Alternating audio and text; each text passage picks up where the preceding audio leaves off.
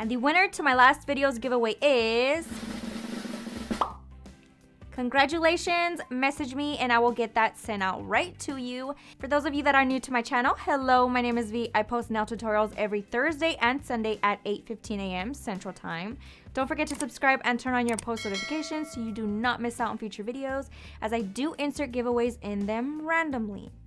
I just wanted to take a second and thank you guys for your feedback on my last video. If you did not watch it already, I did ask a question, and that question was, what was your favorite video that I have uploaded on my channel? Not only did that enter you into my giveaway, but it also gave me really valuable feedback. And I probably should have asked this a long time ago to give me a little bit of insight of what you guys really love watching on my channel. And the top 3 videos that you guys really seemed to enjoy were this one, and this one. So for today's video, I want you guys to comment down below what type of videos you guys want to see more on my channel, whether it's Q&As, watch me work videos, sit down talk videos, or just nail tutorials in general. I want to hear that from you guys so I can do more content for you guys that you guys actually enjoy. That being said, your girl is getting away from nudes for one video. If you have been a subscriber, a follower for a while now, you guys might know that I have a little bit of an obsession with doing nude nails, you know, just a little bit. But I did push myself with this one and I did black and white. I hope you guys enjoy it. It was a little bit challenging for me to kind of get into what the heck I was even doing. So I hope you guys enjoy it. Now let's get right into the video.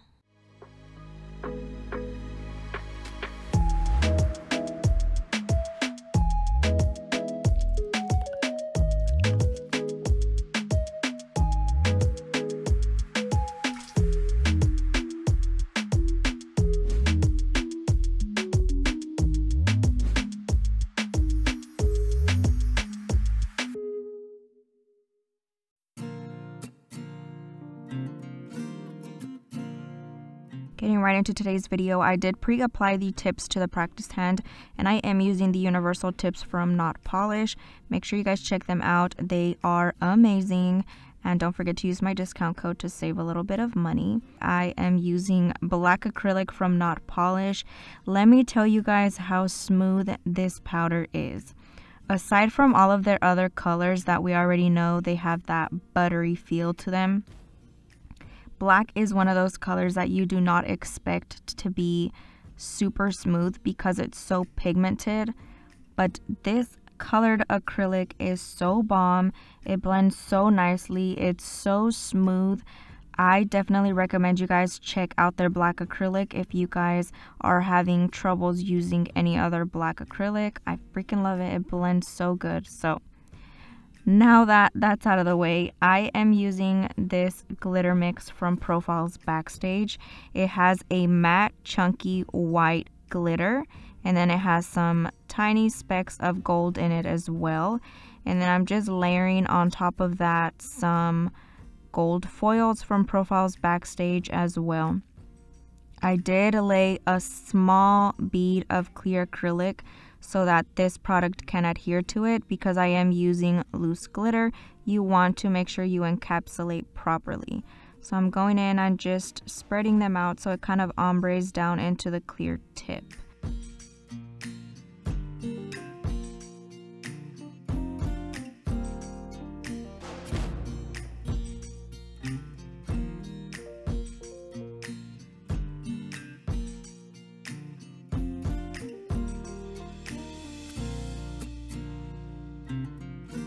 Once I'm happy with the placement of the glitter, I am going in with my clear acrylic from Not Polish and just encapsulating that nail very quickly.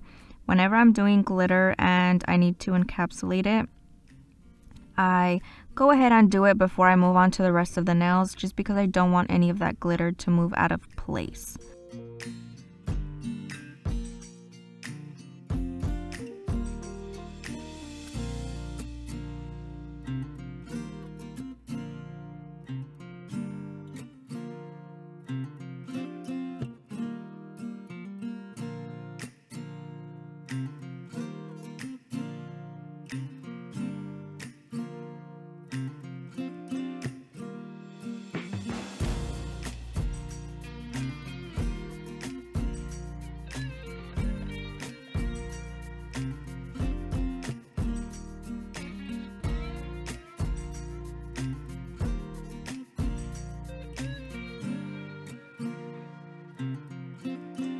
For this set, I wanted to do a really monochromatic look and definitely stay away from the nude colors and these summer bright colors that we have been doing a lot of lately.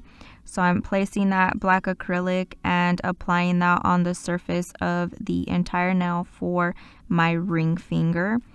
And like I said, this black is really easy to work with. You do want to continuously wipe your brush on your napkin just to make sure you're removing any excess pigment off of your brush so you don't contaminate the monomer with that pigment. And then you can easily use your black and your white, alternating it without any issues. If you leave your brush extremely dirty, it will color the monomer black, and then when you go in with your white acrylic, it's not going to be as vibrant. So just a quick little tip. Now I am doing purple white from Not Polish and applying that on to my middle finger. So I'm doing half and half. For example, I did black with white and gold on the pinky, then I'm doing black on the ring finger. For my middle finger, of course, I am placing that white acrylic, and then I wanted to flip it. So on my index finger, it's going to be white with black matte flakes and accents of gold. I thought this would be pretty cool because I know a lot of people like to do different designs all the time, so I figured I would give it a go, and I thought it did look really neat, especially with the white and black combo. So for this video, I am using my acrylic brush from Profiles Backstage. This is the Sculpt It Like It's Hot in the number 6, and I'm using their acrylic monomer as well. Don't forget, I link all of the products down in the description box. If I happen to miss one, go ahead and comment down below and I will update that.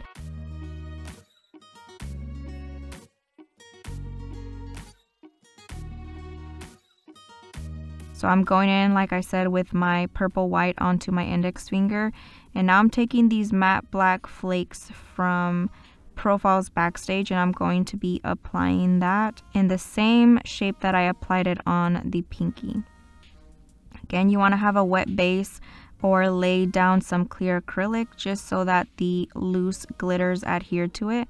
I'm just gently picking it up with my brush and then placing them onto that wet surface, and it adheres perfectly to it. I'm gonna go ahead and spread them out just lightly and then add some gold glitter and the gold foils.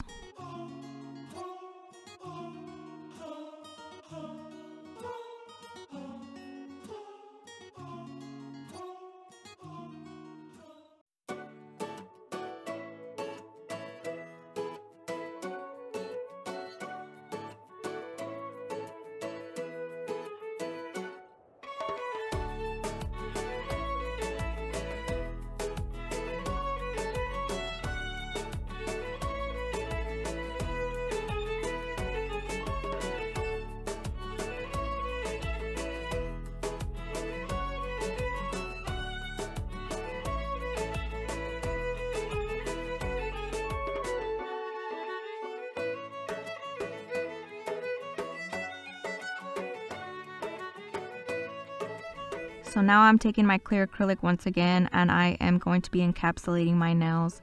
So I get asked a lot why I encapsulate my colored acrylic. The reason behind it is because your girl is cheap. I like to save product.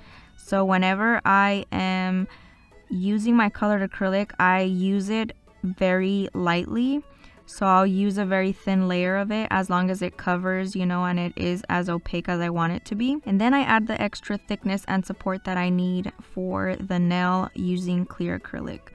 You can find clear acrylic in larger containers, and it's inexpensive compared to your colored acrylics. So basically I'm just trying to save product so I don't have to keep buying more colored acrylics, and all I have to restock is my clear acrylic.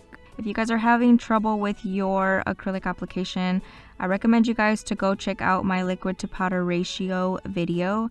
This is going to be crucial when applying your acrylic. Once you get those steps down, your acrylic application is going to change dramatically. I will have it linked in the cards in this video so you guys can check it out when you guys are ready to do so.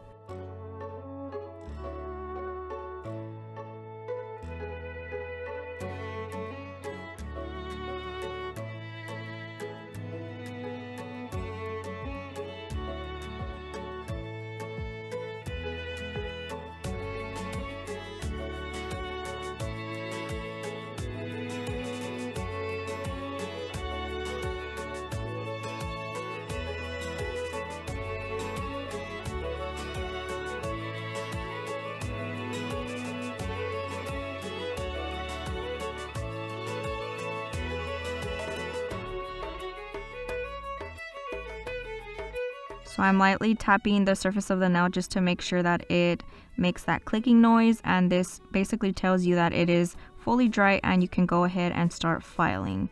So for my filing process, I am using my Kiara Sky rechargeable e-file.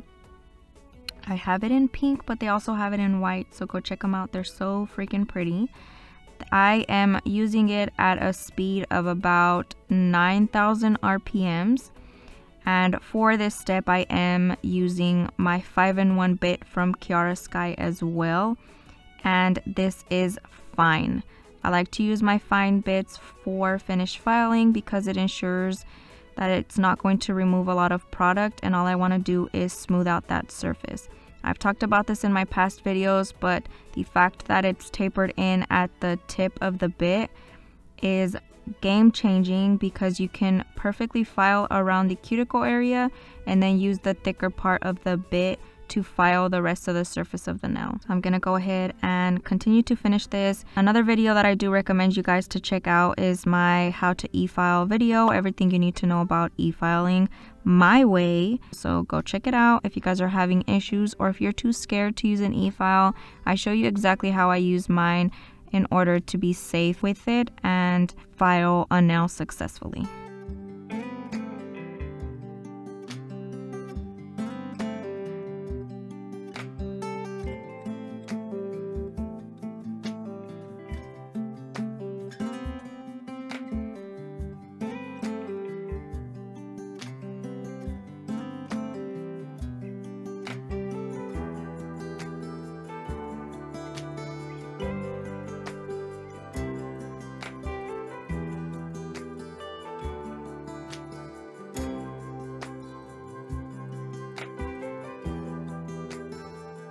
Now I'm going in with my Tammy Taylor peel and stick file and just filing the nails into shape.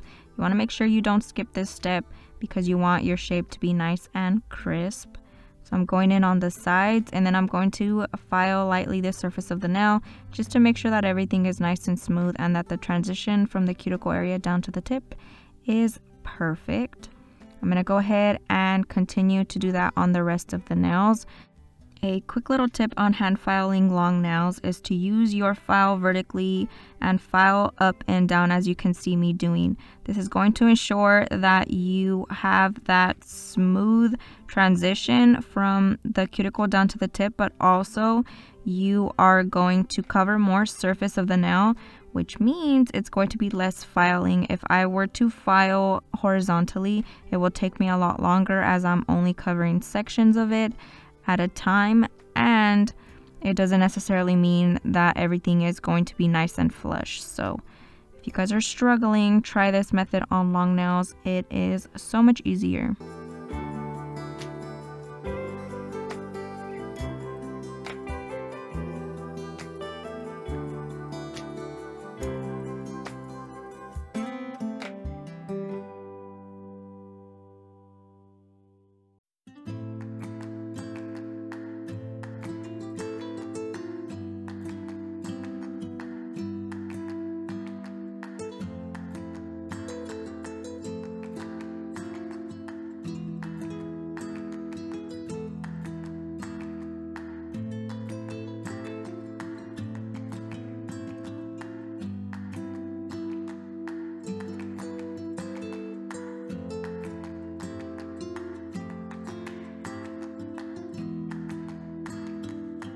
If you are struggling with your nail shapes or are a nail beginner and are having troubles or just want to kind of touch up your nail shaping, go check out my nail shaping video. I go really in depth and I show you the process from beginning to end and exactly how I do my nail shaping. I know the tips that I use on my practice hand don't do any justice because they are already pre-shaped, so make sure you guys check that out. I do show you guys really in depth. So I am turning the hand around to look at the nails from the client perspective. I say this all the time, do not skip this step because you will be able to see any flaws that they might see and you can't see from your view. So I'm just going in and scoring off that shape, making sure everything is nice and perfect.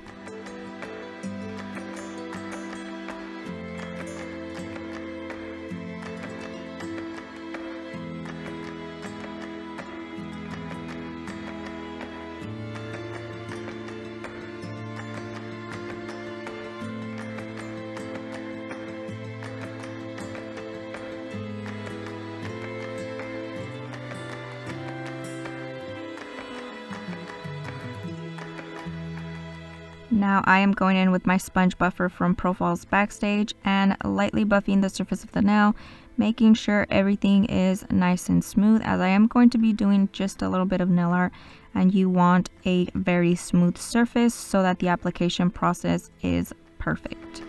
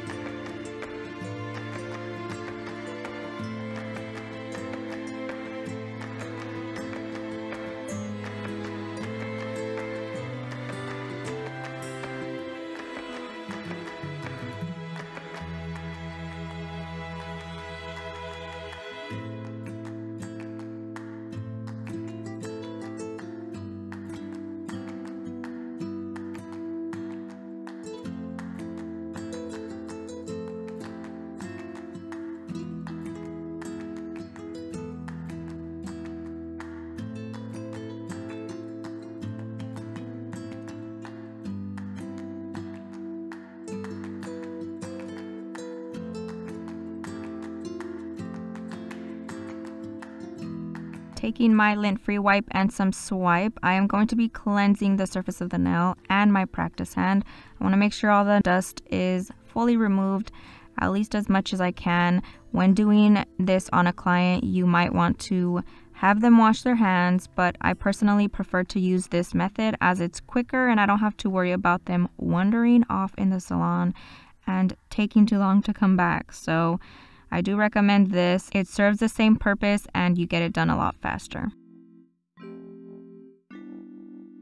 Now I am taking these adhesive decals from Profiles Backstage.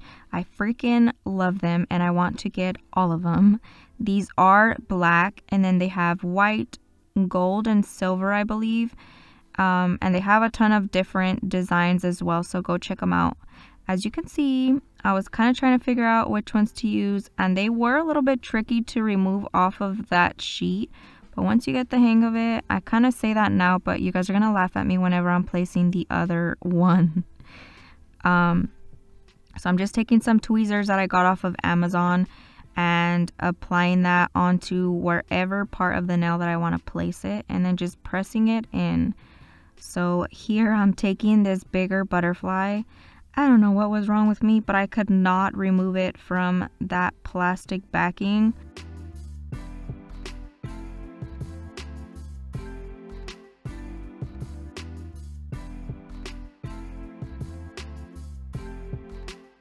Look at how long it's taken me to remove that. And I almost edited this out, but I was like, no, let them know you suck at life sometimes. Still nothing. I still couldn't remove it. And then finally I got a little bit off and I was like, do not stick back onto it. That was like my thought process. And so I bent it a little bit and I was like, boom, got it. Now I'm going to be placing that on the nail and kind of just seeing how I like it placed. I love that these are outlined only, so it looks like you drew it on there perfectly.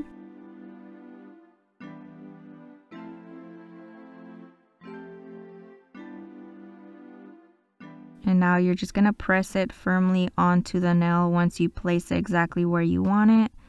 They lay perfectly flat too, which I freaking love. Now I'm going to be top coating this nail because I'm going to be doing some sugaring afterwards.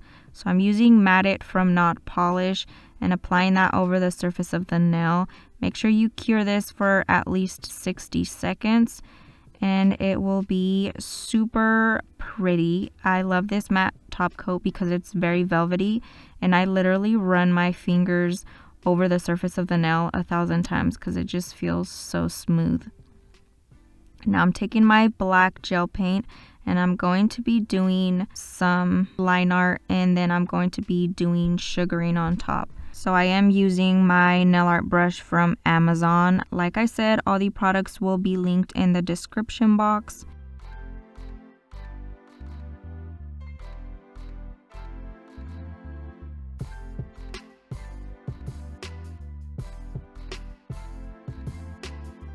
So I start on one side, do the curve, and then I finish it off by doing the other side.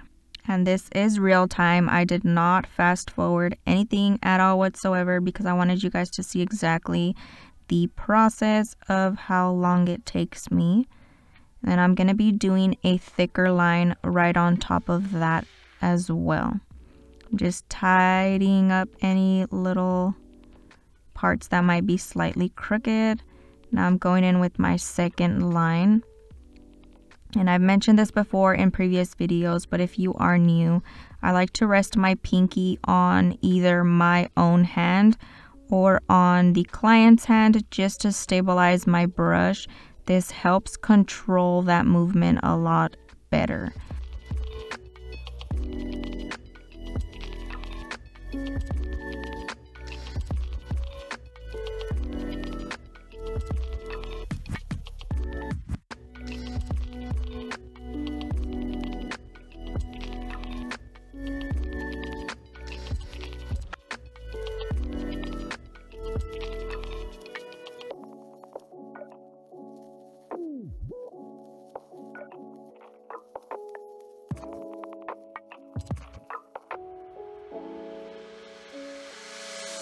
Now that I'm content with that, you want to make sure that the gel paint is not cured. Do not place it in the light.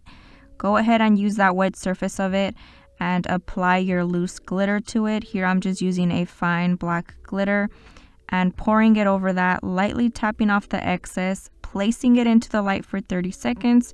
Once it's done, I take it out and lightly dust off any excess glitter that did not adhere to it. This is such an easy process and I think it looks so freaking pretty.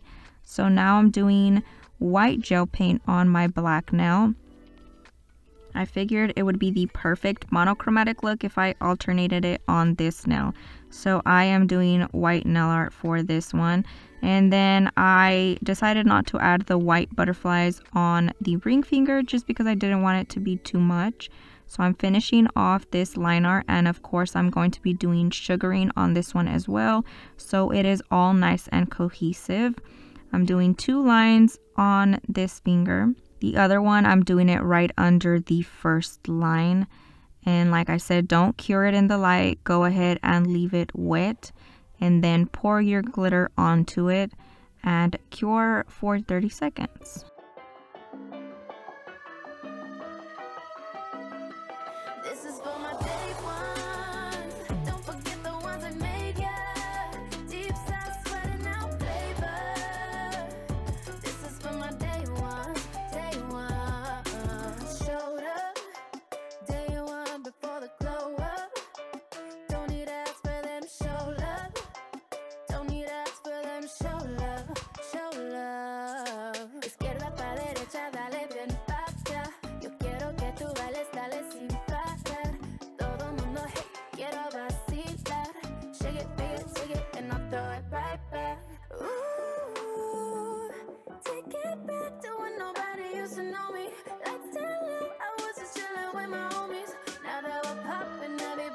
Now I'm just dusting off that excess glitter, and then I'm going to be top coating. For my top coat, I am using the Not Polish Matte It. I didn't want to do shiny just because the ring finger and the middle finger were already matte. So sorry if you guys wanted to see this look in shiny, but I am using Matte It from Not Polish and applying that onto my pinky and my index finger, as the other ones are already finished and ready to go. Placing that into the light for at least 60 seconds. That basically concludes this video. Don't forget to like, share, comment, subscribe. Let me know what you guys think down below, and I will catch you guys next time.